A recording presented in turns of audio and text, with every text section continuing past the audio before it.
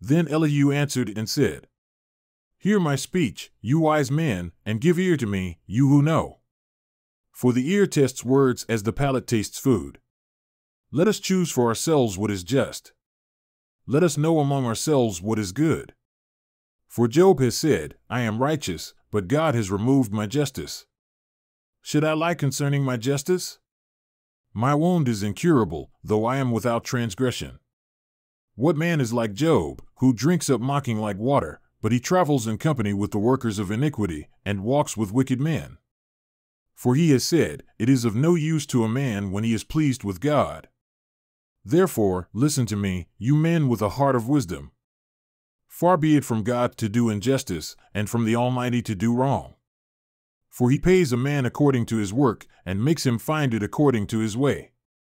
Truly, God will not act wickedly, and the Almighty will not pervert justice. Who appointed him with authority over the earth? And who has laid on him the whole world? If he should set his heart on it, if he should gather to himself his spirit and his breath, all flesh would breathe its last together, and man would return to dust. But if you have understanding, hear this. Give ear to the sound of my speech. Shall one who hates justice rule?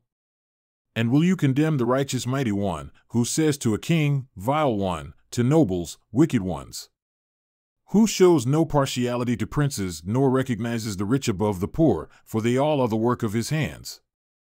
In a moment they die, and at midnight people are shaken and pass away, and the mighty are taken away without a hand. For his eyes are upon the ways of a man, and he sees all his steps. There is no darkness or shadow of death where the workers of iniquity may hide themselves. For he does not need to consider a man further, that he should go before God in judgment. He breaks in pieces mighty men without searching anything out, and sets others in their place. Therefore he recognizes their labors, and he overthrows them in the night, and they are crushed.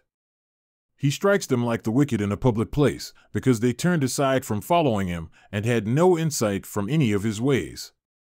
So that they caused the cry of the poor to come to him, and that he might hear the cry of the afflicted.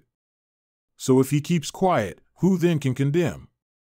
So if he hides his face, who then can perceive him? He is above both nation and man altogether, so that godless men would not rule nor be snares of the people. For has anyone said to God, I have borne chastisement. I will not work destructively any more. Instruct me what I do not behold. If I have done injustice, I will not do it again. Shall he repay on your terms, because you have rejected it? For you must choose, and not I. Therefore say what you know.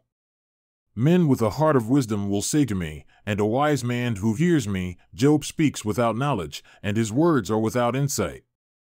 Job ought to be tested to the limit because he answers like wicked men. For he adds transgression to his sin. He strikes his hands together among us, and multiplies his words against God.